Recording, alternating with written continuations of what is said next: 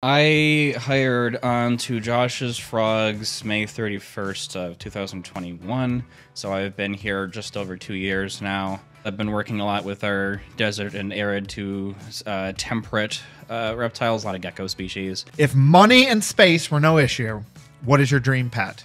Well, I already have one, and it's a blue tree monitor. If we're adding to that in terms of things that are even more unreasonable to keep in your home, I really do like crocodile monitors, which would eat up even more of my living room.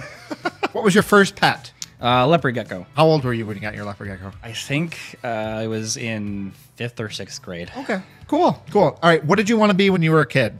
A veterinarian. Oh, cool. You have an hour of free time. What are you doing with that hour? I do like to collect, build, and paint Warhammer minis.